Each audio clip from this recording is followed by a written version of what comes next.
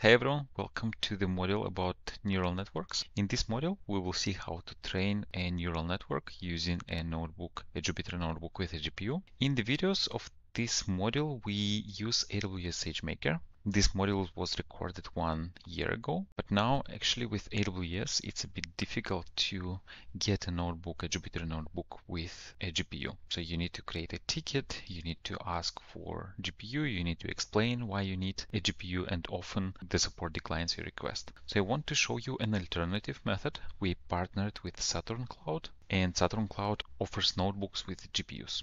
So in the description to this video, you will find this link. So let's go there. So this brings us to Saturn Cloud. Note that this link has a UTM tag.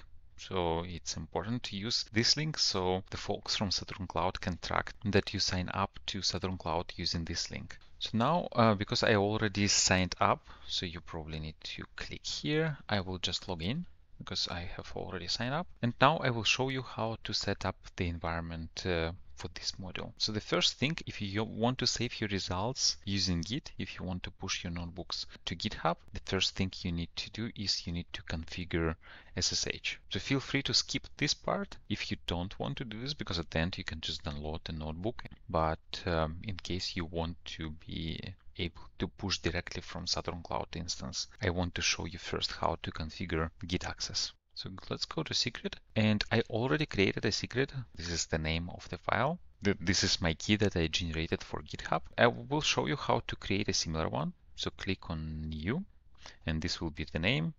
I am now in my .ssh location, and these are the files I have. So you need to get content of this file. So let me just copy the name. I'll put it here. I'll call it example. And I have this fake key. Of course, I don't want to show you the content of my private key. So I'll just show you a fake key that I generated. So the real key will look something similar. And what I want to do now is I want to copy it. So I copy it and I paste it to the value. And then at the end, it's important that there is a new line after this one when end open SSH private key. So to make sure that the open line stays here, just add any character here. Dot is fine. And then we click add. And this is how you add your private key to secrets. And this one contains my real private key. So now I will go back to resources, and I will click here, new resource from a template. And here, luckily, we already have a template with TensorFlow. This one, TensorFlow Python. So I just click on this one and I call this classification ML Zoomcamp, for example. So let's create it, and I want to change it slightly. So I'll click on edit, and then here we can specify what kind of extra packages we want to install. So I'll go here to pip, and I want to specify a requirements.txt file with all the extra packages we want to install. So in our case, we only need to install SciPy, only one extra package. But let's say if you want to add any custom stuff here, I don't know, for your project maybe, then this is the place where you add your extra packages. And that's pretty much it. So now let's just save it. Then the other thing we need to do is go to secrets and add a secret file we just created here. So attach a secret file, then I'll select this one, and the path should be, so this is the name of the user on the instance on the remote machine, and then it will be .ssh.default. So this is the name that Saturn Cloud uses for SSH keys. Default description could be, I don't know, SSH key for GitHub. So create. And of course, yeah, if you're not interested in accessing GitHub from your notebook instance, ignore that. Now let's go to overview, click start. So it will take some time.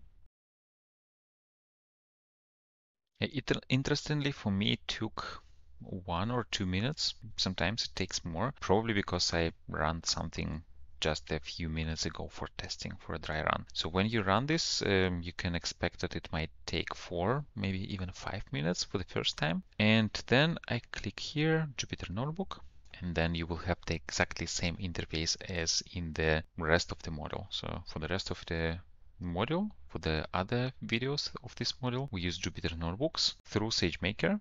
but this is a usual Jupyter Notebook interface. So now let me first create a terminal because I want to show you how to check that. First we want to check if GitHub, if we can actually connect to GitHub. So I'll do ssh -t git at github.com. So we just want to test the connection, and yeah, it can authenticate me. And what it means that all the content we have here, we can just do git init and add git add readme this one and commit it, and then push it to GitHub. Right, so I will not do it right now. What I will show you is how can we clone the dataset we need for this module. So for this module, we will use the clothing dataset. So this one you will see later in other videos explaining what is inside this dataset. So here I just want to show you how to clone this. So you can use either HTTPS if you haven't configured GitHub key, or SSH if you did configure the SSH key. So I'll go with this one, doesn't matter, and I'll just do git clone this one. Now we have the dataset, and finally we can create a notebook.